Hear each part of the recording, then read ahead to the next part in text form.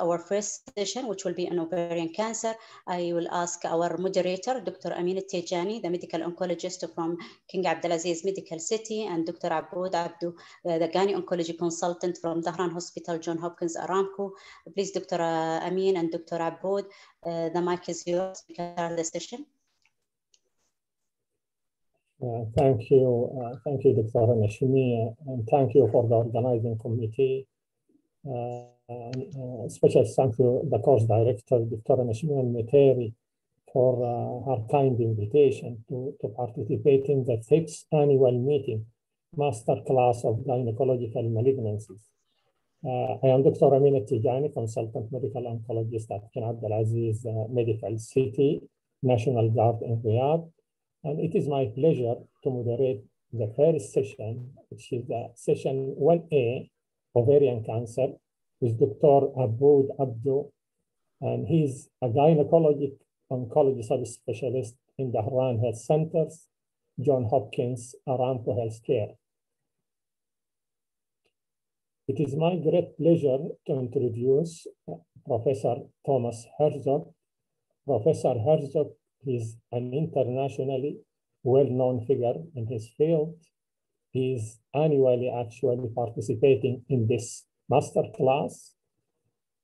Professor Herzog is the deputy director of both the Barrett Cancer Center and the University of Cincinnati Cancer Institute, and he is also the vice chair of quality and safety for obstetrics and gynecology, University of Cincinnati College of Medicine.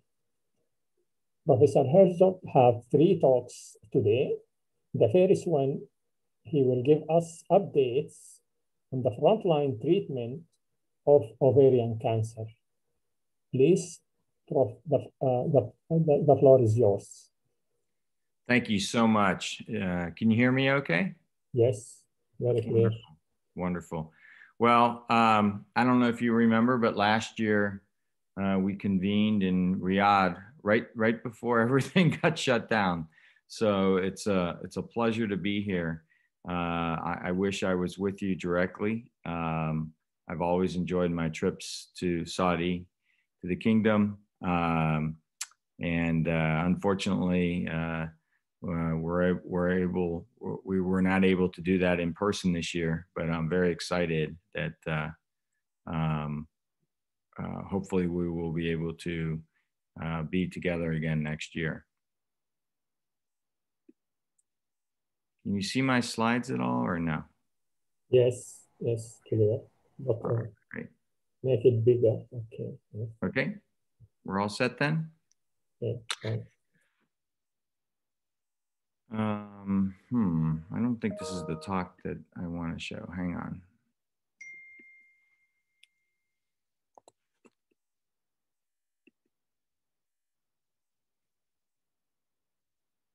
Yes, this is. Okay, great.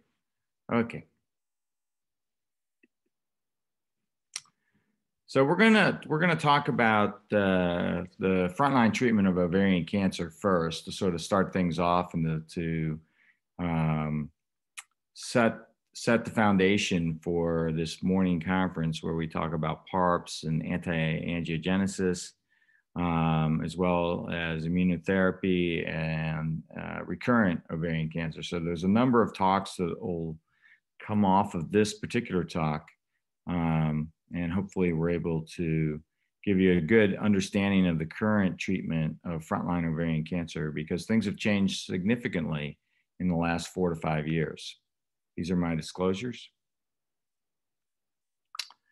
So the first thing that one really thinks about is the differences between the different cell types that we see with ovarian cancer. And I think that's probably been one of the challenges that we see that people do not understand. It's really our first foray into personalized medicine, is understanding these different histologic subtypes, because each of them are associated with their very own genetic changes that we see in terms of either deletions or molecular aberrations. And so the first and the most common, almost 70% of ovarian cancers, or high-grade serous cancers, followed by low-grade serous, clear cell, endometrioid, and mucinous.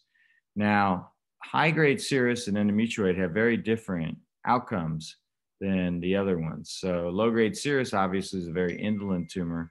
The problem with low-grade serous, though, is that it is not very responsive to chemotherapy. So these are the issues that we're really dealing with.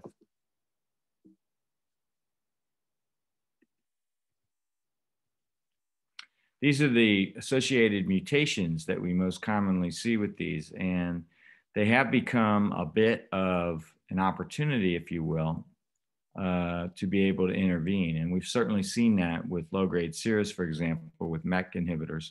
High-grade serous, we've had a hard time being able to target p53, although it's present in over 90% of these tumors in terms of a deleterious mutation.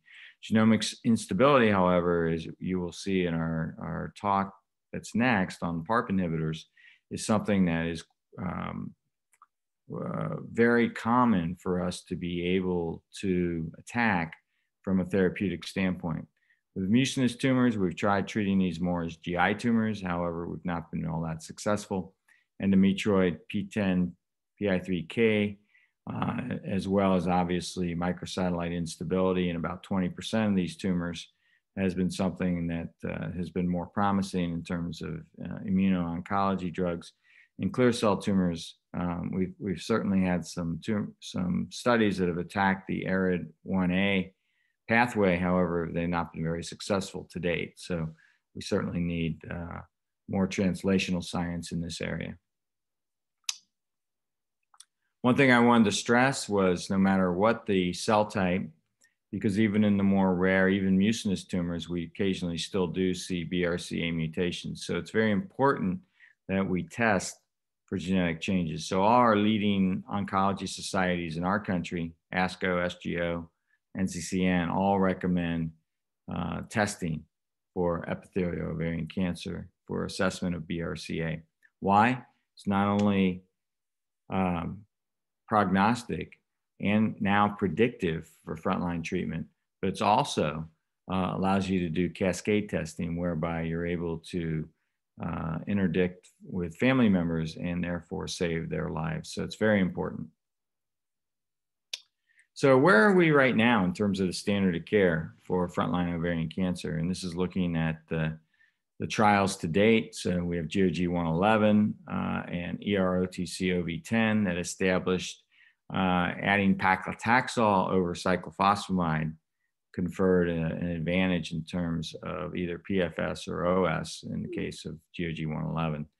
And then could you substitute cisplatin and 24-hour paclitaxel with carboplatin and 3-hour paclitaxel? And the answer was yes, based on the equivalency trials that were done with AGO and GOG 158 by Bob Ozels. And you can see the numbers there. So that really became our standard going back to the early 2000s. So really our standard hasn't changed all that much since the mid-1996s until 2019. So really remarkable that we went almost 25 years without a change in the standard of care, whereby we've looked at a lot of other things, but they really haven't changed the standard. So as you can see here, we still understand the role of surgery with frontline ovarian cancer in terms of trying to bulk these patients or cytoreduce the tumor to what we call R0, meaning that there's no residual disease, followed by a platinum-based chemotherapy with taxane, usually carboplatin paclitaxel. And then we've looked at dose-dense, IP, high-PEC, biologics such as bevacizumab, and then of course maintenance therapy. And we really didn't change the standard all that much until more recently. So we'll get into that. Here's looking at the intraperitoneal trials that look very promising. For the first three, where you see a 20 to 30% improvement in overall survival and progression-free survival. However, in GOG 252, where we compared more equal doses, we found that IV versus IP was really no different. So for most of us, we've gotten away from doing intraperitoneal chemotherapy based on the more recent literature because of the hassle factor, if you will, of doing the intraperitoneal route, meaning higher toxicity for the patient as well as the physician when the catheter doesn't work, et cetera. So I think there's been a bit of a lack of interest for most countries in doing intraperitoneal. However, we have had more recent data with HIPEC that has reignited the interest in perhaps thinking about doing intraperitoneal chemotherapy, but with the heated component. And this is looking at a study out of the Netherlands by Dr. Van Driel that looked at taking patients in a neoadjuvant setting and randomizing them to HIPEC with cisplatin at 100 milligrams per meter squared intraoperatively versus no HIPEC, followed by standard chemotherapy for 3 cycles. And of course, they received at least 3 cycles prior, 3 to 4. They looked at PFS and OS, and then they saw that the recurrence-free survival, in this case, much a surrogate for PFS, was different, but not by very much. So 3.5 months. Usually 3.5 months does not confer a very big OS advantage at all. And in this case, oddly, it conferred almost a 12-month advantage. So it's a little hard to understand exactly what's going on here. Some people accuse this trial of being guilty of a type 1 statistical error. Others say that this is the path to the beginning of understanding that HIPEC works. So usually one trial never changes practice. So we're awaiting other randomized data because all the data up to date has been with non-randomized data in the HIPEC world until this trial. So we await more randomized data, which should be forthcoming. But this is a very interesting trial with a very good hazard ratio. Toxicity in this trial also, oddly, was not that much increased over the non-HIPEC arm. So we saw more infection. There was definitely more abdominal pain, a little more ileus. But in the other areas that we usually see significant changes, there was not that big of a change. So we'll see what happens moving forward. What about dose dense? So we saw in the Japanese literature that prescribing more drug over a shorter period of time or giving the drug in a dose dense way was more effective in terms of PFS, progression-free survival, and OS, overall survival. And this is the study schema. And here you see the final, and there were several publications with early analysis and interim analysis, and then a final analysis. And this is the final analysis that looked at the advantages. And you can see those curves are clearly favoring the dose dense, although not by a huge margin, but there was an advantage. Those curves held the advantage all the way to the end. So there was an interest in doing dose dense in the United States, Europe, and the rest of the world. However, when we did the study in the United States, we found there was absolutely no difference. The difference here, though, was 262 allowed the investigator and patient to choose whether they would want to be on bevacizumab. And the curves are small there, but you can see those curves are almost on top of each other. And when 85% or a little short of 85%, about, I think it was about 82 or 83%, chose to have bevacizumab because it was part of the trial and it was free, you saw no difference. Now, in that smaller subset of about 15+%, you did see an advantage if you did dose dense. However, the MITO-7 trial showed absolutely no difference, as you can see on those curves. And then ICON-8, where they had 3 arms, where they not only fractionated just the paclitaxel, giving 80 milligrams, which was the standard every week, which would get you 240 milligrams instead of 175 milligrams per meter squared over 3 weeks. You can see that those curves were no different. But not only in ICON-8 did they fractionate the paclitaxel, they also looked at fractionating the platinum with an AUC of 2. So 3 arms, one in which they just fractionated the paclitaxel and the other where they fractionated both. You can see there was no difference. So for most of us, dose dense has somewhat died, and so, hence the red arrow at the top left of the screen. So where are we with that? Most people are not doing dose dense anymore. It's the standard. It's certainly an option. The side effects are a little bit worse, and we do not see the advantage, at least in non-Asians. Now, what needs to be worked out is the question of, are there unique pharmacokinetics with Asian patients? Because even in the US, when we look at our Asian patients, they seem to do a little bit better. The big change, obviously, has been with bevacizumab, and we're going to have a whole lecture on anti-angiogenesis, so I'm not going to spend much time there. And then we've looked at the concept of maintenance of just using paclitaxel. And the idea behind maintenance is this, that if there's going to be residual disease, which we know is present in over 2/3 of our patients with advanced stage disease after 6 cycles of chemotherapy, why do we just wait for that cancer to regrow? Should we not do something to help have our patient then be able to have a chance of responding and not wait for that cancer to regrow? And that was the idea. So in this case, they used paclitaxel and another type of paclitaxel that you see there. So here's the overall survival. It was no different. And so that sort of ended the maintenance concept other than bevacizumab up until the more recent era with PARP inhibitors. So these are the trials that we think about in terms of how they've changed our standard of care. And here's where we are now. We've gone full circle and we're back in the middle. So with PARP inhibitors, though, we have had a significant change in where we are. And that's been wonderful. And you can see here the differences. So we are looking at 14 new approvals in the last 6 years. 2 of them have been with bevacizumab, but the others have all really involved PARP, other than the pembrolizumab with tumors that show microsatellite instability.